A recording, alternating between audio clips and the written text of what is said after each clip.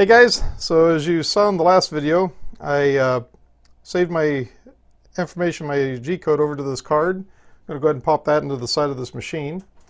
Now what I've done is I've taken some napkins and I've wet them so that it'll take and loosen up this glue that's on the print bed.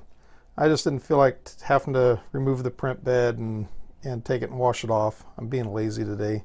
So by doing that, it softened all the glue that's on the print bed. So what I'm going to do now is take some more napkins, take that one off and toss it, and then I'm just going to take and wipe up this glue. It's nice and wet. It'll come right up now. So I'll just clean that off, and then I'll go give it a once over with some rubbing alcohol to finish cleaning it off the rest of the way. Now, the thing about rubbing alcohol that a lot of people forget, yes, it's 91% isopropyl alcohol, but it is 9% water.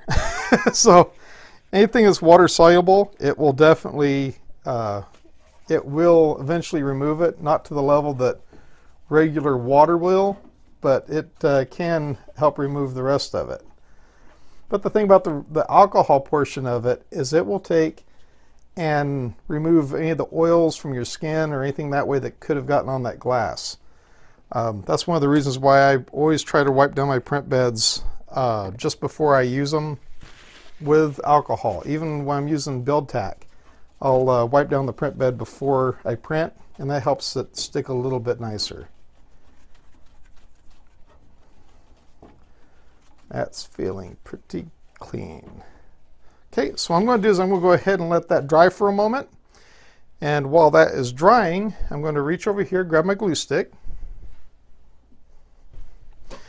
Now, as you saw from the last video, I'm getting ready to print out a bunch of these keychains, the Denver Bronco Key Chains. So what I'm going to do is I'm going to go ahead, and the glass is nice and dry now. I'm going to go ahead and run a coat of glue stick over the majority of this print bed. Now, I did take, and in the model on Cura, I took the one keychain that was all the way the furthest to the left, and I leapfrogged it to the right. So that way I make sure that everything is over to this side. Now, if you look back at that video, you'll see how I moved the first one over, and then I took and I went and sliced it. And then just imagine I took that furthest one furthest to the left and I moved it over, and we'll see how that prints out on this print bed. And I almost guarantee you all of them will be shifted over where it almost look like it's centered. I'm hoping. Okay guys, so I got everything all set up. I'm going to go ahead and start the printer up, and I'll start the time lapse, and then when I get to the point where I need to change the color, I will come right back to you.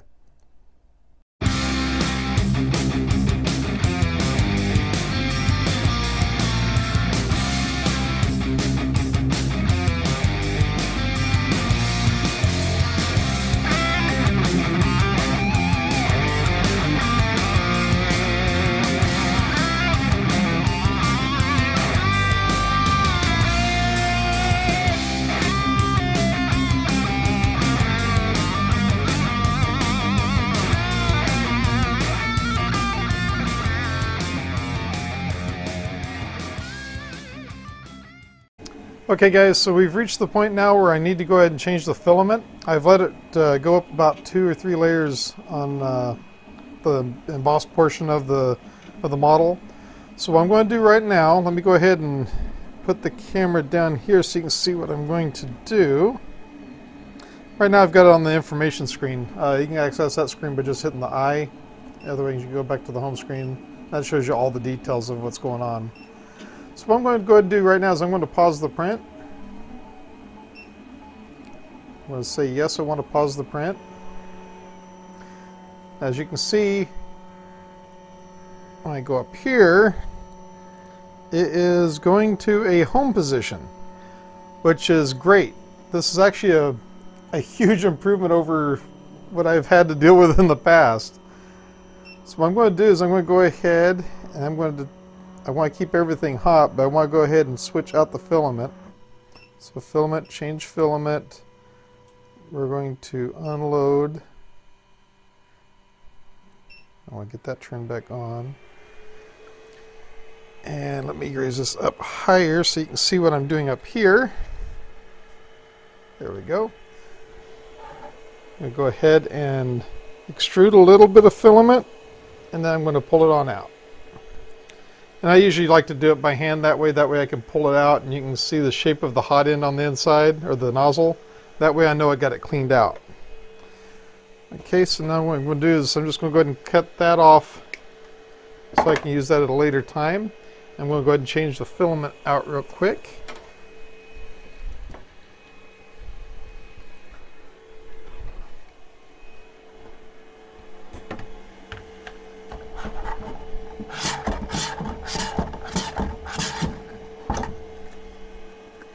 There we go.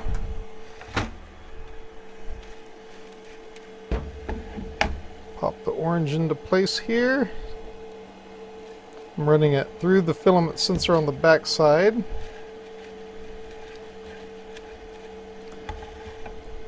Unfortunately, this roll of Shaxton is a little bit too wide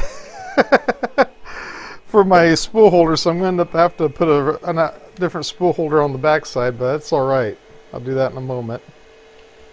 I'll go ahead and load this filament.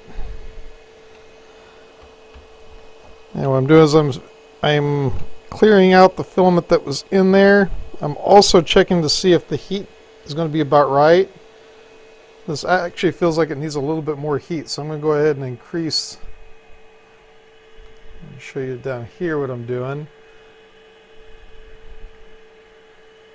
If I can, I'll just go ahead and lower everything down. There we go. I'm just going to go ahead and increase the temperature by hitting that.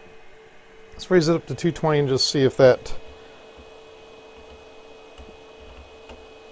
feels about right. Okay, so I know I'm going to have to go to 220, so I'm going to go ahead and go back to the home. I'm going to go back to this is the same as a play button. You hit that button there. And now what I'm wanting to do, so it's going to want to go back to 210, but I got to wait till it gets back into position before I can change the, oh, they went back to 215, good. Maybe I'll just stay there.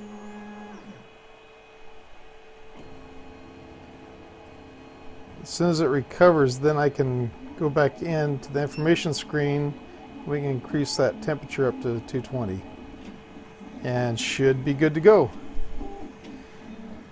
And as you can see up here, it's back to printing, except this time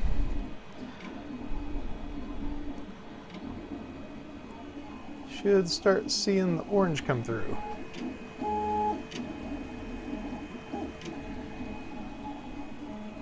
Yeah, a little tinge of it there. Okay, I'm going to set it back up for the time lapse, and I'll see you at the end of it.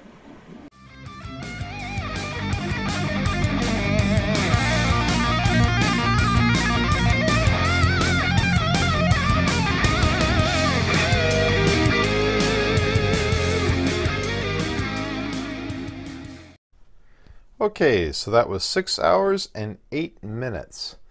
And I could tell some of them didn't turn out the greatest, like this one back here. And I don't blame the printer, I blame the filament. Shaxton is a brand filament that you can pick up at Fry's Electronics.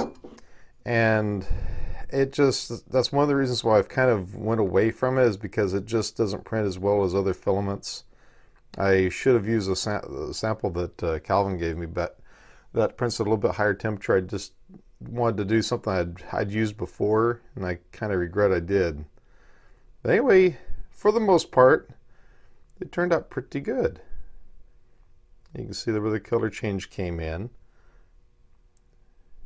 But see over here on this right there, it didn't fill in all the way. And this one back here, let's see if I can get it off without too much trouble. There we go. See how that one just didn't turn out at all. Yeah. So anyway, that's one bum one right there. It looks like the rest of them, that one probably isn't going to be the greatest. That one either. The rest of them look like they turned out good enough though. But anyway, that's how you do the color change mid-print.